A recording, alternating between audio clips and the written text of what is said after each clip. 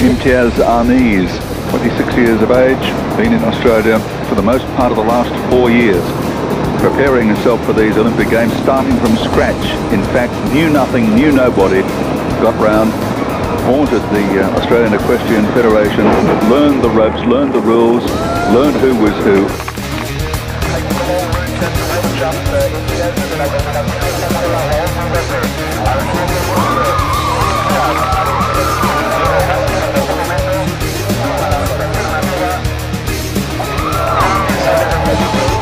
Allowed for this course 90 seconds. It looks as if he'll probably make the time.